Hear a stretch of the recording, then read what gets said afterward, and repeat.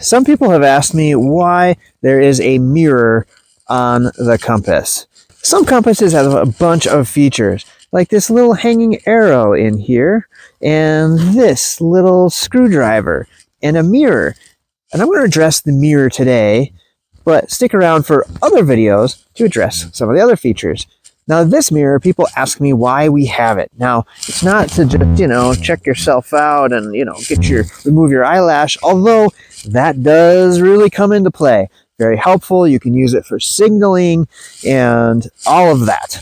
However, the intended use for this mirror is a little different. So this is a pretty standard base plate mirrored compass. This is a Woodsman. I will link to it.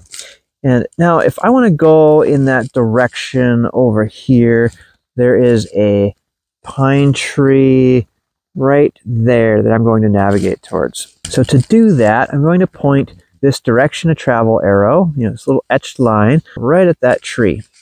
And I'm going to spin this base plate so that red Fred is in the shed, okay? That's the saying. So the red arrow is in this other red arrow, and it looks kind of like a shed. Now, realize you're at an angle, so it is in the middle there. You have to trust me on that. So now that we have this compass bearing, we need to line it up and follow it to that tree. Now, you would do this if you were going a long distance. Let's say you wanted to go to a tree that was across the little draw or on a different ridge. And so once you get down, you're not going to be able to see the tree very well. You still want to navigate there. So I have my tree sighted in. Now, here's how you normally do it. You normally spin the base plate until your red arrows are lined up like so. And then you kind of hold this away from your chest a little bit. You are aware of metals on you, and you sight up and you extend the line from that base plate, that direction of travel arrow, in a straight line all the way out to that tree. Perfect. But what if it's a longer distance? What if you're really trying to thread the needle on something? You want to get perfectly accurate. This is going to make it a little easier with this mirror. So what you're going to do is you're going to fold this thing to about a 45-degree angle. It can be a little different, roughly there. And now you can't look from the top anymore. So what we're going to do is look from the side. And you can see in there, see how those arrows, the red arrows, get lined up?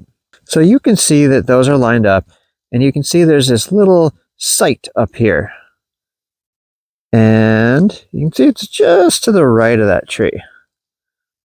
Okay, there we go. Arrows lined up, steady.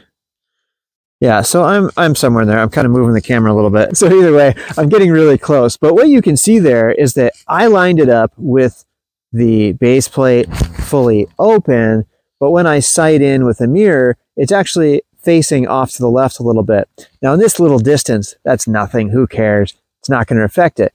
But if I'm traveling a long distance, the accuracy of having this mirror is actually really helpful.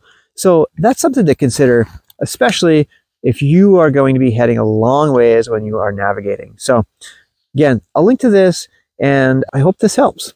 Now, if you're interested in building your skills and abilities and your confidence outdoors, then feel free to like this video and subscribe to the channel. I do a bunch of sailing, rappelling, orienteering videos, and my schedule's been a little wonky recently, but I'm getting back into it now that the cabin build is just about wrapped up. So thank you, and we'll see you on the next one.